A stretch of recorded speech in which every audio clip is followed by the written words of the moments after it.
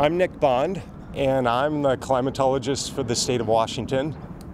It looks like the winter of 2018-2019 is going to be a weak to moderate El Niño.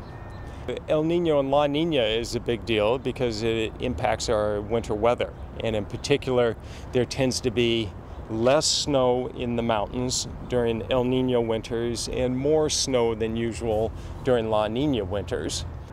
El Niño is when the tropical Pacific is warmer than normal, right in a thin strip along the equator.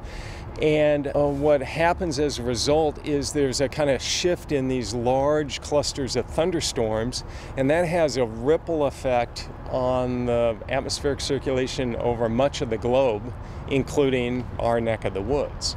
And so what we tend to get during El Niño winters is warmer temperatures than normal, particularly after the first of the year. El Niños aren't all bad. And in particular, early on in the winter, there can be some good conditions, some healthy snows.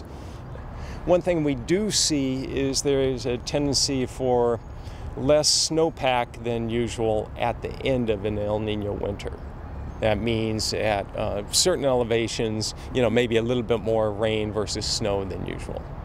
It turns out that the El Niños and La Niñas, we do have some predictability of those out 6 months or even longer. We can generally have quite a bit of skill at predicting those events.